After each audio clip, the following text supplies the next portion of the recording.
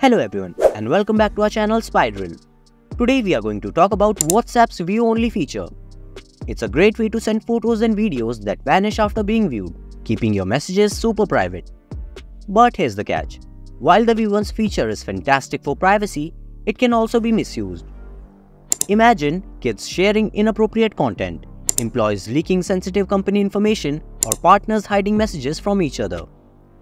Well, stay tuned, because we are going to show you how to take a screenshot of these disappearing messages without triggering any notifications. But remember, taking screenshots of anyone's WhatsApp without their consent is illegal and unethical, so it's crucial that you get their permission. Now, let's begin.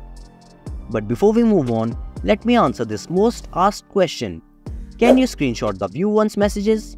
Well, if you're using the latest version of WhatsApp, the developers have implemented screenshot blocking, which means you can't directly take a screenshot of view once messages.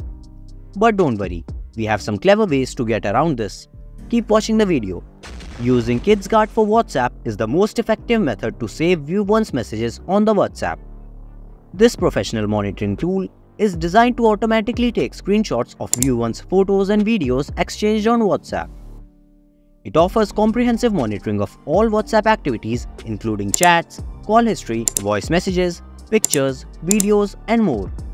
With Kids Guard for WhatsApp, you can effortlessly monitor your own or another person's WhatsApp account without being detected.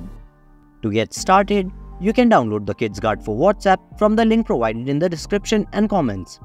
It works on both Android and iPhone, allowing you to read all the messages from the target WhatsApp account on your Android or iOS device.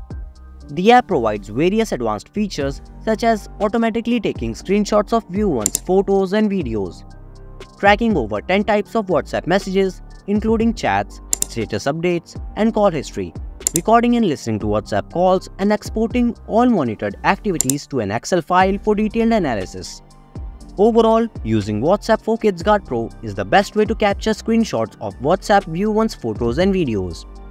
Before we move on to the next methods, it's a request that you subscribe to our YouTube channel for more amazing content. Moving on, you can use your phone's screen recording feature to capture view once WhatsApp messages. Start recording from Quick Settings, open the message, then stop recording. Later, play the video and take screenshots.